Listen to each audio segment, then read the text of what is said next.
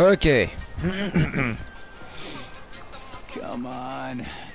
Oh putain. On est obligé mec, on est obligé.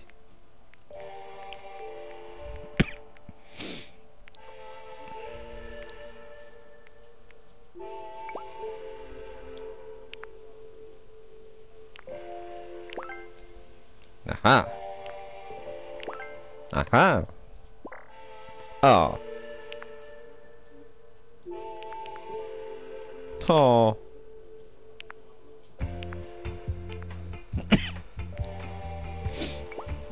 Je pense pas que j'aurai assez pour les autres, j'ai tout dépensé.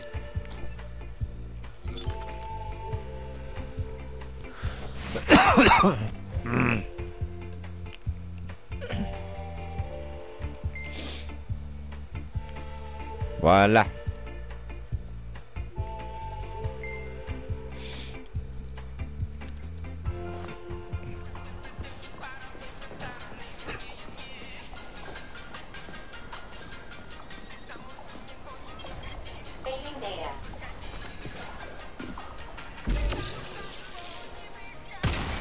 Silence.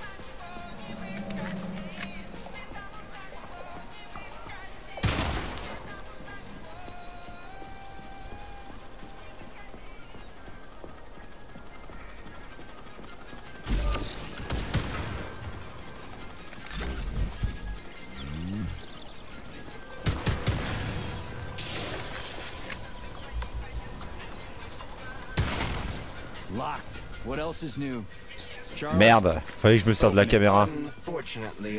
Lack the ability to unlock doors. You're like a broken record, you know that? I'll deal with it.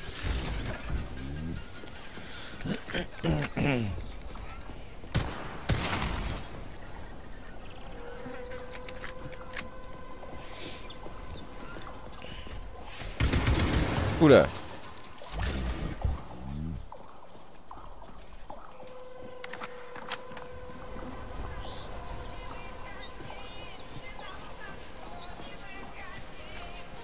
Pourquoi il m'en veut que j'aille là-bas? Ok, j'y vais.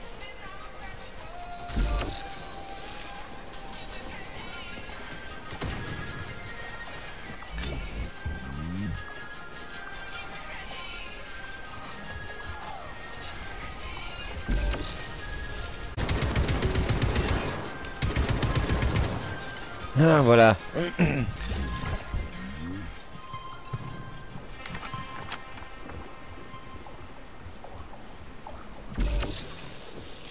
This room contains the Hawk terminal, but the security system locked the door when the emergency protocol was activated, preventing unauthorized access. Ah.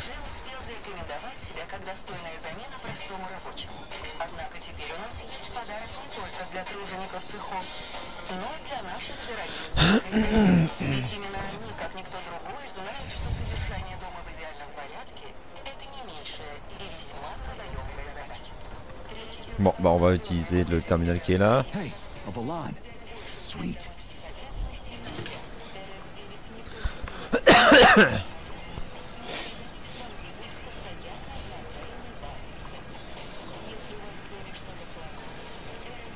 Okay, what do we have here? Are you planning to disable the Hawk? It isn't responsible for opening the VDNH's doors, you know. Well, I gotta do something, Voilà. okay? I'll start with the Hawk.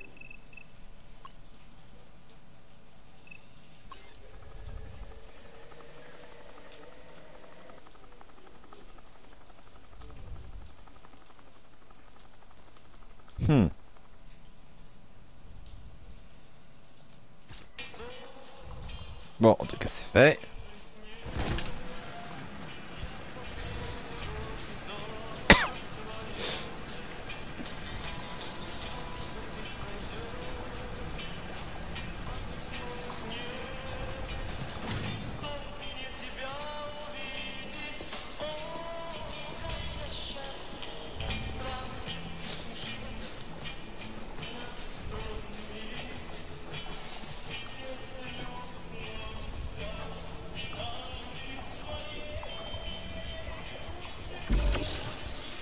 Toi, ferme là.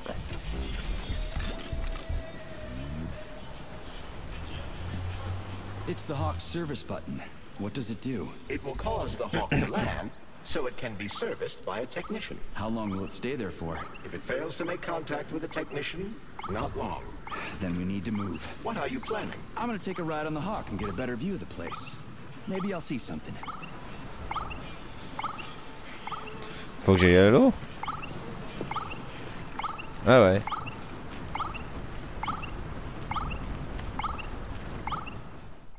Non mais je sais. What should I do? Hang on to this handle or something? Hold on tight. Hawks are not designed to be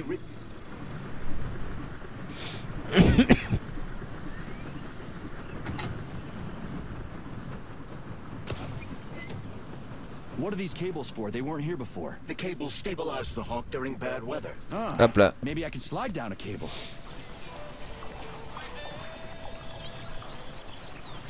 Je sens l'arène de combat. Fact. From a bird's eye view, you can see that the grass in the park was planted in the shape of the peaceful atom. Ah, mais... Bird's eye view? Oh putain, j'en étais sûr.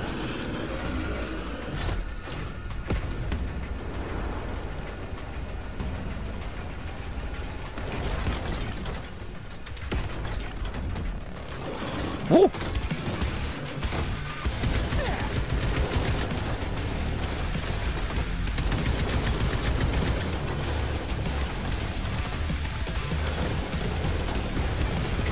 Ah, dans ta gueule, tu vois.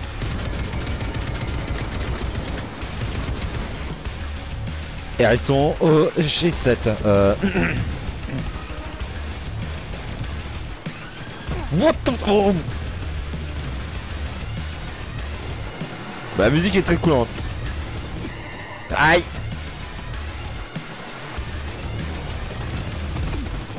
Salopard!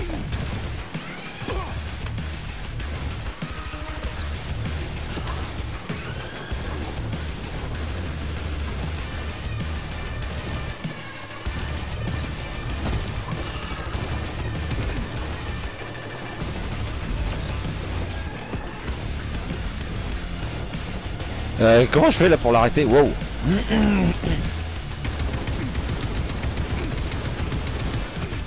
Là je suis mal, je suis très mal.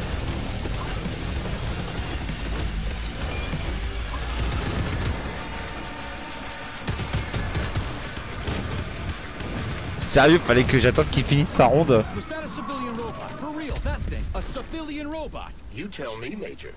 You have far more experience with combat robots than I do. I do? I mean... Oh putain. Shit, I do, but... I can't remember a damn thing. They seem Ok, niveau... Putain, fallait que j'attende ça. Fallait que j'attende ça ronde, n'importe quoi. I wish there weren't bodies all over the damn place. The celebration will be held on Monday in honor of national polymerization and the launch of Collective 2.0. All the highest-ranking members of the Communist Party will be here. I can fix all this by then. I certainly hope your optimism turns out to be justified. It will. You'll see. I won't let Dr. Sechenov down again. More locked doors. Who the hell keeps locking everything? Whoever he is. I bet he's got a goddamn combination lock on the John at home. These doors will be opened via a symbolic gesture during the ceremony. Symbolic how? The system of mirrors will focus beams of light on the model of our solar system hanging above the entrance. I'll see what I can do.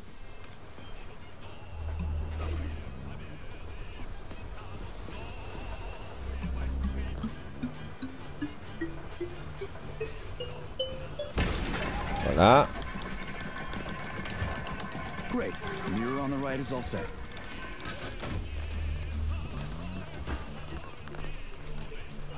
The mirror on the left isn't working. Something is jamming the mechanism and preventing the mirror from ascending. Got it. Looks like it's back to the basement for me.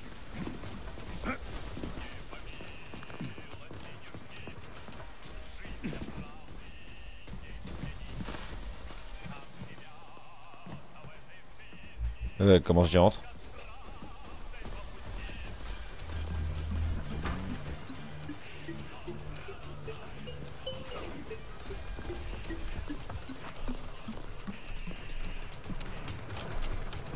Oh!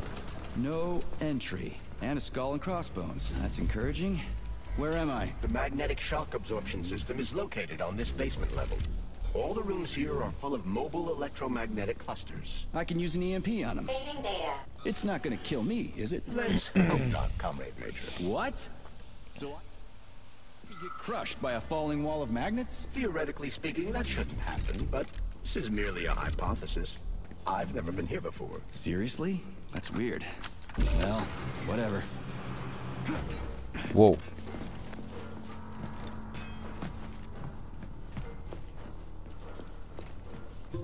Comrade Major, have you made it to the VDNH? Kinda.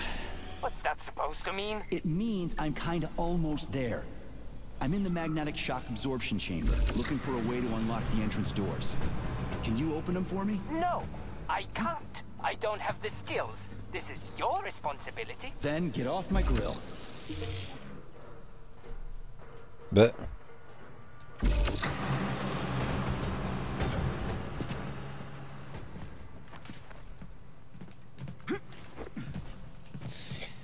Ok.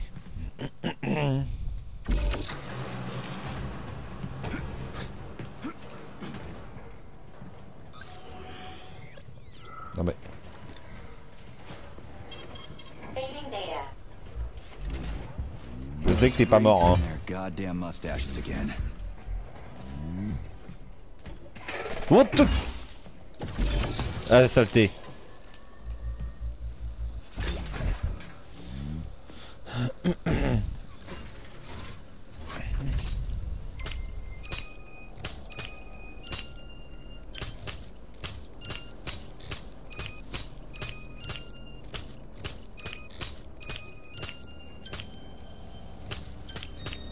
C'est bon. Je comprends jamais ce truc, hein.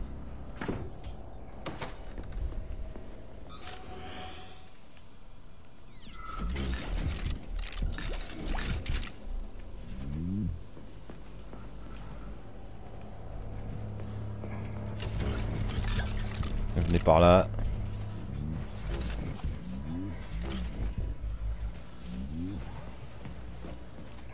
Another door without a lock. Ugh. Where's the relay, Charles? I don't see anything on the walls.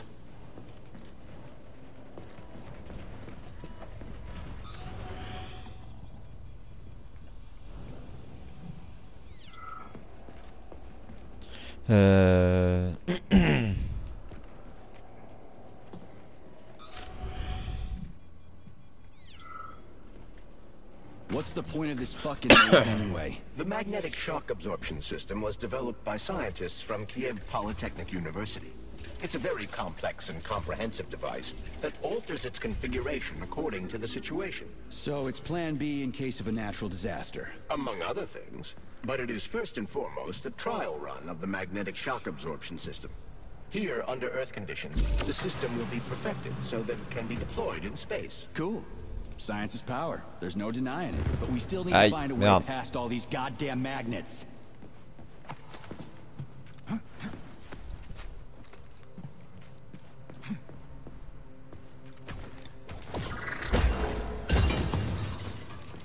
C'est fait.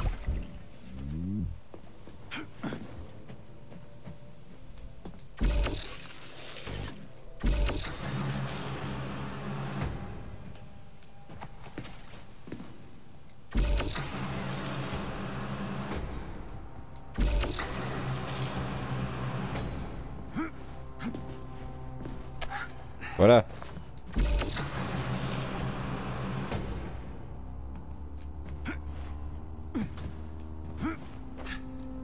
Mais non.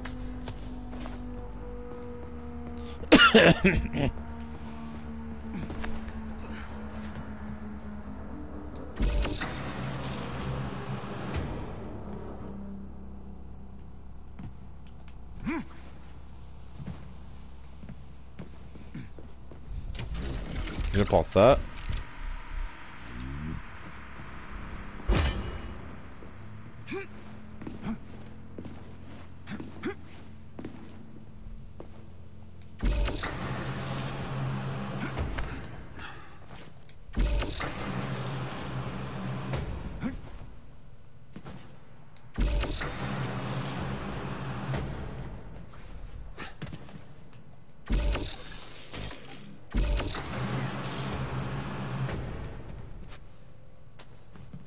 J'ai cru que ça allait m'écraser ce truc.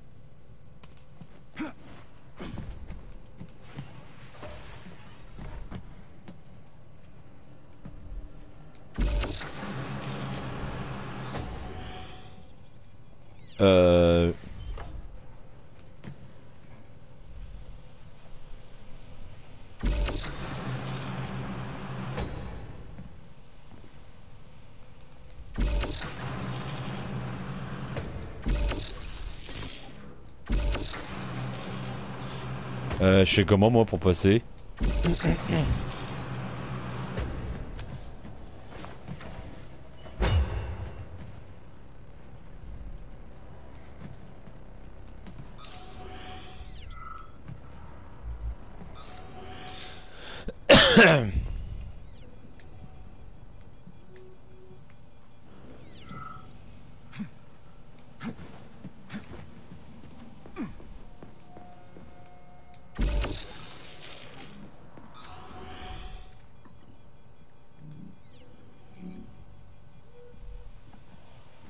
Oh sérieux?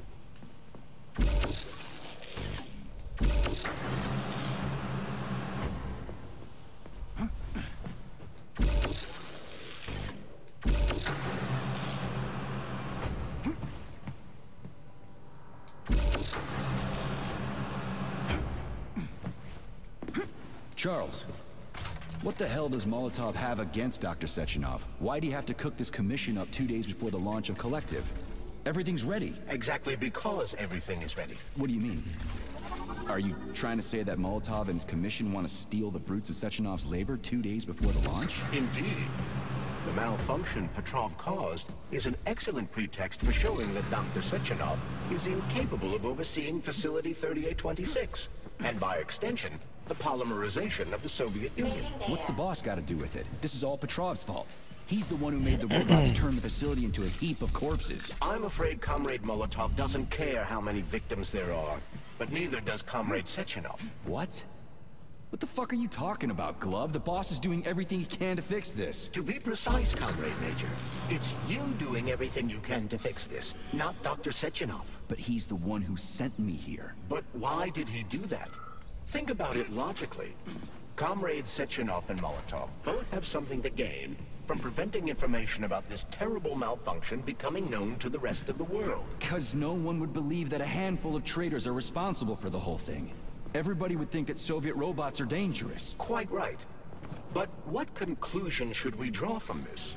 Only that hypothetically, Comrades Sechenov and Molotov should both have a vested interest in ending this nightmare as quickly as possible.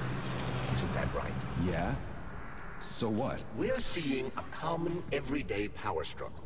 Instead of going to the government and having troops sent to Facility 3826 to destroy the hostile robots, arrest Petrov, or end this in some other way, Dr. Sechenov is doing everything he can to conceal the tragedy from everyone, including the government.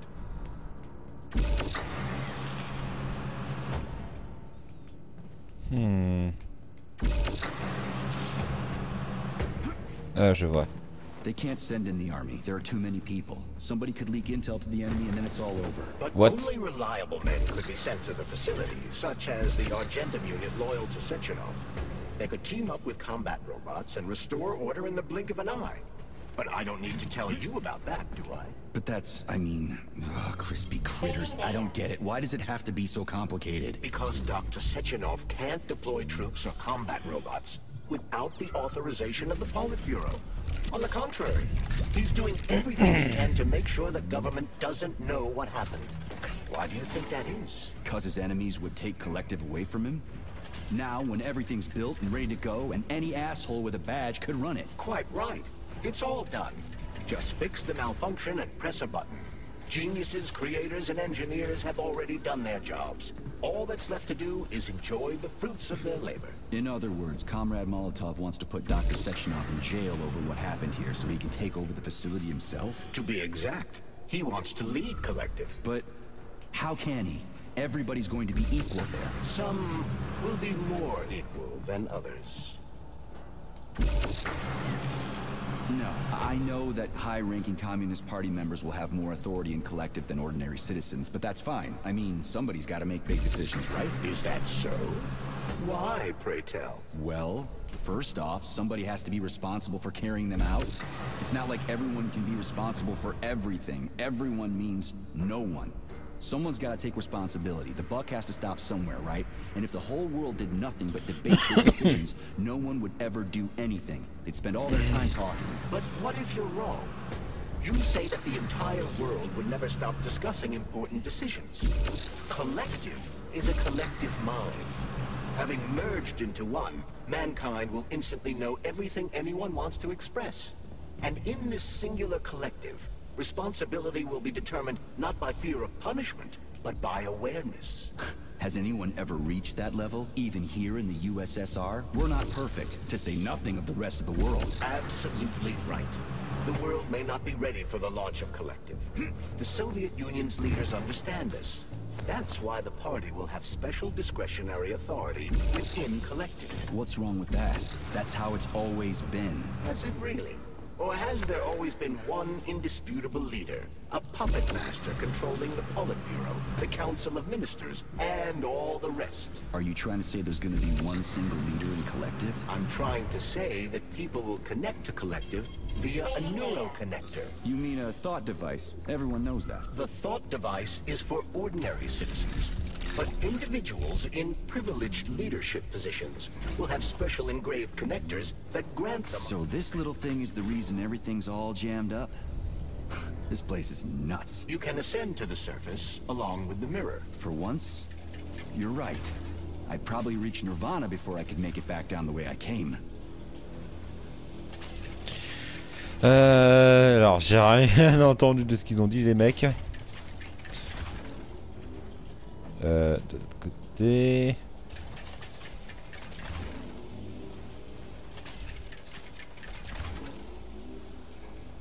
Non, attendez.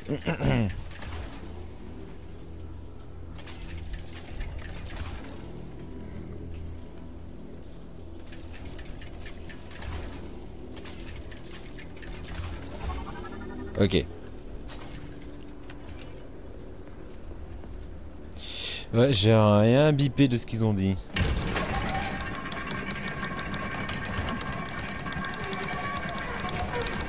Have you infiltrated the VDNH yet, Comrade Major?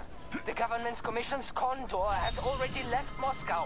They'll be here any minute now. If the commission hasn't landed yet, that means there's still time. Just let me work in peace. Shall I report to Dr. Sechenov that it is his requests that prevent you from working? Yeah, you can report on how you ran away from those robots on the maglev platform instead of helping. I am not a soldier, Comrade Major. I am doing intellectual, not menial labor. Smashing robots is your specialty. The only labor you're doing is talking my ear off. Right now you're wasting my time and slowing down my celui-là je m'en mission. souviens, il me faut un code. What? Nothing. That's what I thought.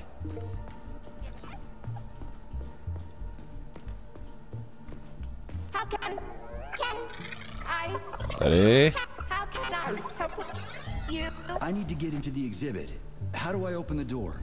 The line can be opened with my multi-key error. Multi-key not found.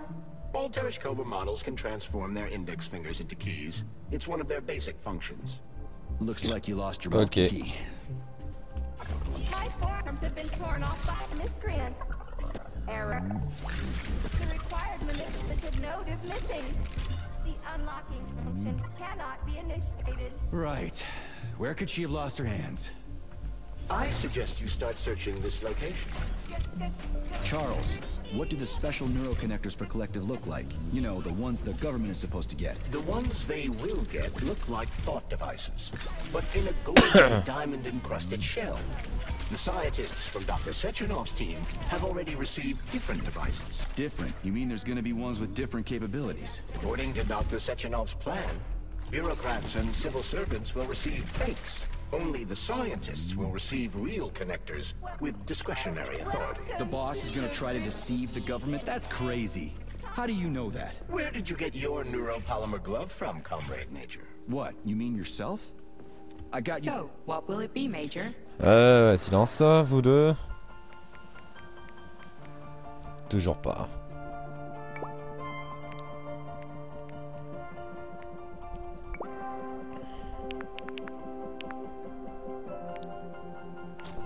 Tant pis.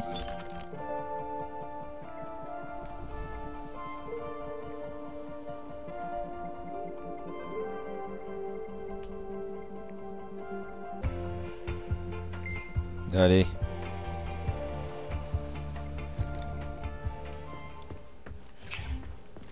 Ça, il me faut un code.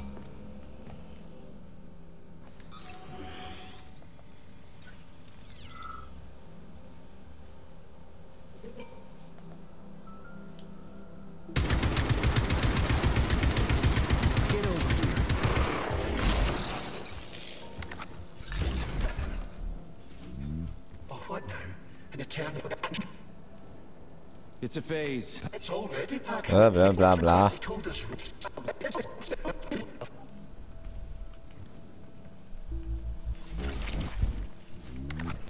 Charge-toi, toi.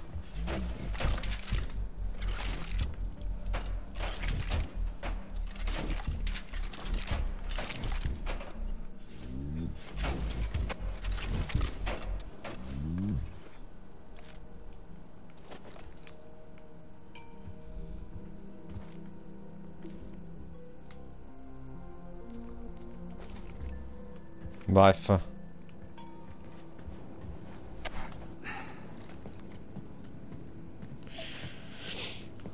Bon, par contre, il va me falloir plus de capsules de... Il va falloir que je récupère des capsules de soins, parce que là, j'en ai plus. J'ai tout utilisé sur le boss. All over the place.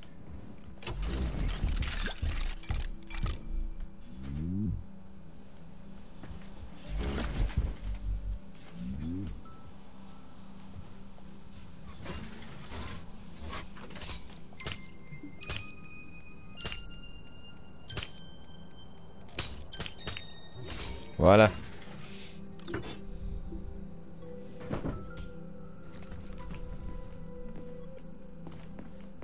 Non mais j'ai toujours pas trouvé en fait.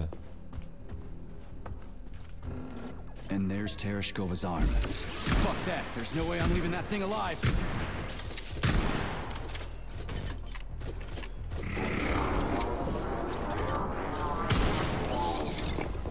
Voilà.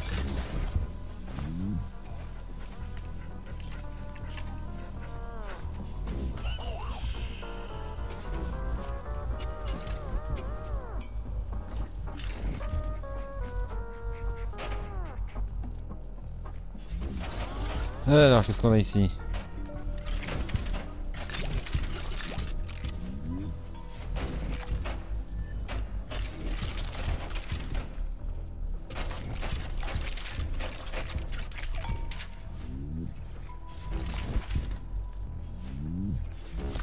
Rien, rien.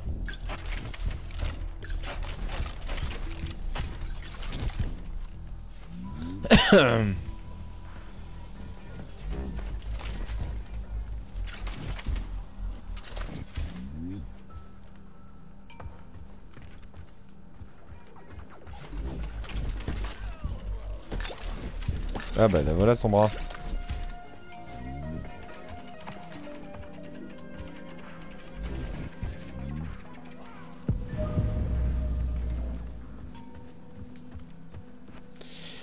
Écoutez, là ce que je vais faire, c'est que je vais aller sauvegarder et je vais m'arrêter là parce que je commence sérieusement à avoir les crocs. Saving data. Donc on se retrouve tout à l'heure.